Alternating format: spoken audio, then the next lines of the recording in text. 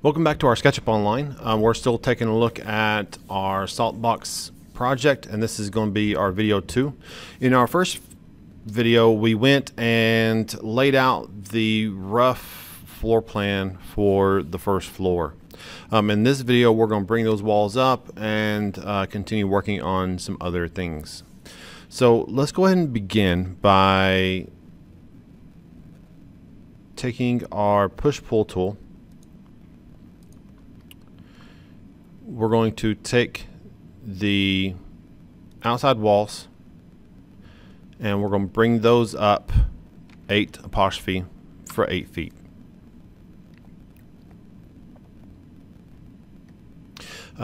We haven't put in where the windows and doors and all that stuff is going to be, and we'll do that later on as we get everything done. We'll go back and put all that stuff in there at that time. For here, I'm going to triple click on this, right click, and reverse faces because mine was all reversed. You may not need to. I need to in mine because you can see there's 2 different sides. There's the white side here, and then there's this gray side. For SketchUp in general, again, that doesn't really matter. It's not going to change anything for anything in SketchUp by itself. The only time it really matters is if we take this project and we go to a program like Unity where we're using it as a 3D object. Unity is a game engine, so if we wanted to create this and use it as an object inside of a game or inside of we're doing a virtual walkthrough, a virtual visualization, anything like that, then it would matter because in Unity the back sides of the faces, they're not visible. That they don't hold any kind of material, and they're just invisible. So if I would have brought this over to Unity like it was, it would all have been invisible, and it wouldn't have been useless. So that's why it's matters depending on what you're going to do. For here, I'm going to go ahead and erase these right here for now.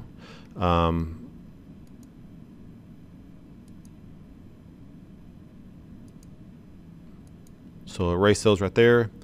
I'm then going to click on this 3 times. Now you will notice that again the ground did not select because it again is in a different group and it is actually locked. So me triple clicking on this should make only the walls and the floors and everything selected. Right click, I'm going to make this a component.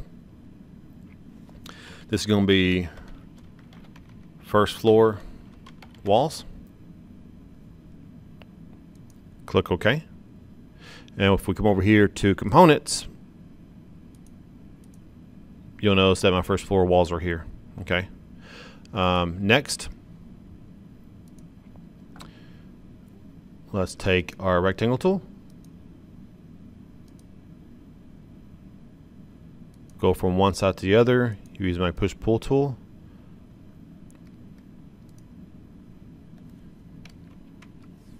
And I'm going to bring that up 1 foot and double check that it actually did what I was supposed to. That is not correct. So let's go ahead and go backwards. And let's try that again. Again, to go backwards, it's Control Z.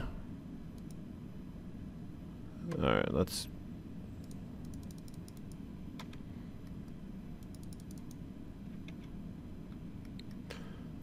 try this again.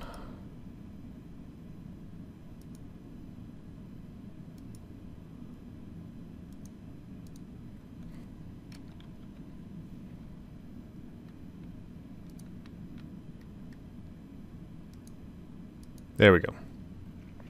So like I said, if you do something wrong and it's fine, all you have to do is double check. So it's always really good to double check to make sure that it actually did what it's supposed to. Like just then, I brought this up 1 foot, but it didn't do it correctly the first time.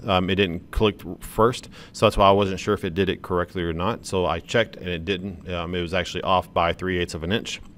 So it's always really helpful and really in a good practice. Go ahead and double check things using the tape measure to go in there and to check things, make sure everything's correct before going forward. For here, we're going to click on that floor, right click, and go and make it a component. We're going to do second floor. We're just going to do floor.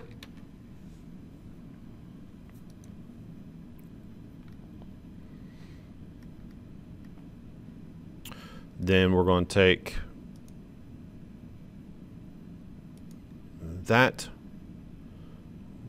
We're going to take the offset tool. We're going to go 6 inches. One thing do note, like you'll see that kind of glitching like that. All that means is that there's one face on top of a group. So we have this group right here, then there's this face on top of it. That's all that means. So now that we have our second floor kind of set up, there is one key thing, is that this top floor doesn't go all the way back here to the very back. The way this works is that we have the second floor here, okay, and then the roof goes up, and then it comes all the way down to the very back here. So the back is at here at the very top of the first floor.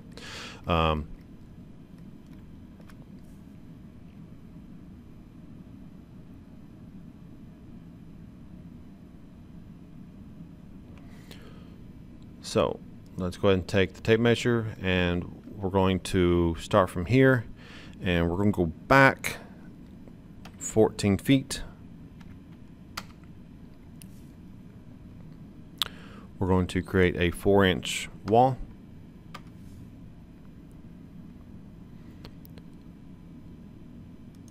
And then we're going to go ahead and create a 4-foot hallway.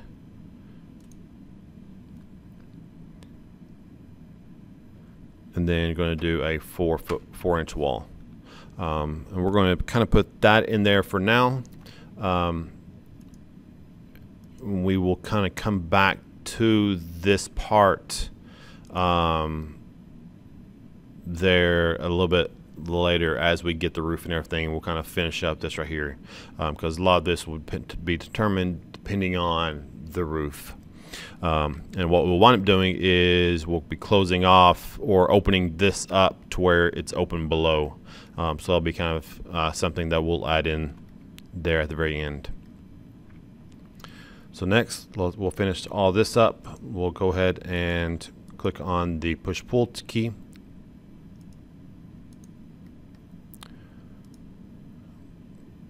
Bring this up 8 feet. Triple click on that, right click, make component.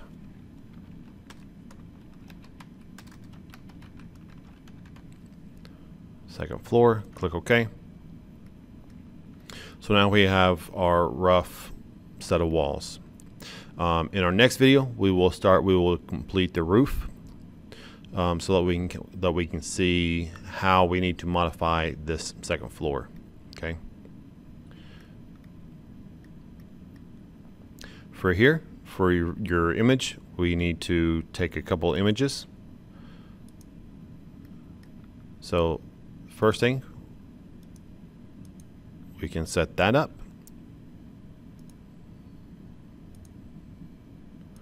We can set that up.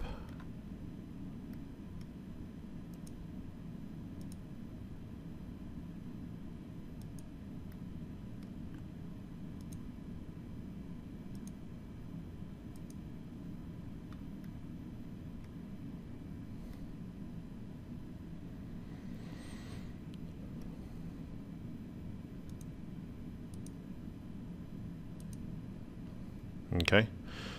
So again, for here, make sure that I can see these numbers and those numbers. Okay, it is your biggest thing.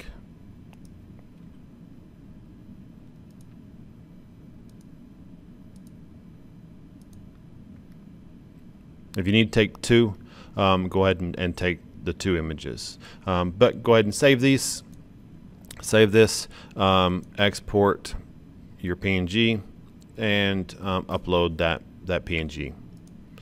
Thank you for watching this video. Stay tuned for part 3, where we take a look at the roof.